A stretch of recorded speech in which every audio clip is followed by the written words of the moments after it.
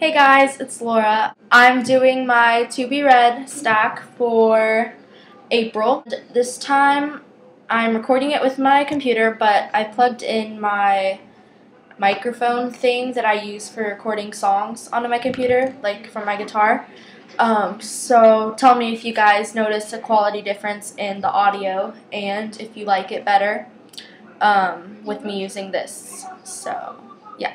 So I didn't choose as many books as I did the last few months to read just because the pile was too overwhelming and I always ended up reading other stuff. So I just chose a few things that I want to get through, and then I can also work around it and read some other things. First one is Lies by Michael Grant.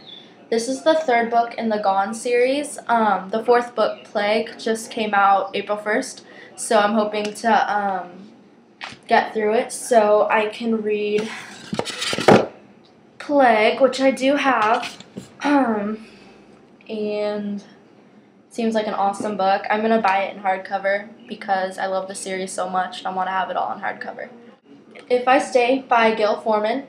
Just One Wish by Jeanette Rallison. I got this probably like a year ago.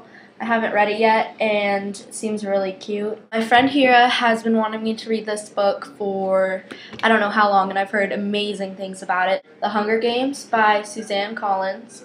I actually bought this at the book fair, the school book fair, last year, 2 years ago or something.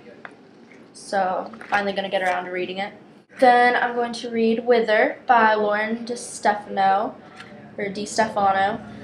This came out March 22nd. I want to read Texas Gothic by Rosemary Clement Moore. This comes out in July. The reason I'm reading it now is because I borrowed it from a lady who works at the bookstore, and I wanted to get it back to her as soon as possible, so yes, and this shouldn't take me long to read because I love Rosemary Clement Moore's books. The last two books that I want to read on my Nook,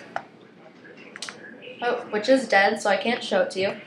The Goddess Test by Amy Carter. This comes out the 16th of April, so I want to read it and get the review written and posted before the release date. Shine by Laura Miracle, which comes out May 1st, so I want to get through those books and hopefully I can read them all and maybe read a couple more along with those. So,